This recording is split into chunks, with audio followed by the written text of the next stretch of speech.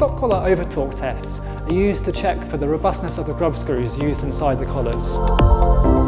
For this test, what we do is we torque up the screws to the manufacturer's recommended torque and then go one step further and torque them up to a maximum torque of 50 pounds per foot. We then check for any failures in the screws and also any potential failures in the screw thread.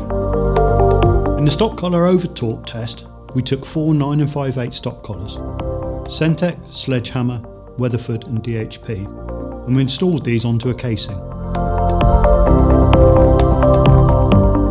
The Centek achieved the manufacturer's recommended torque of 35 foot-pounds, whereas the Sledgehammer and Weatherford products didn't reach the same 35 foot-pound torque.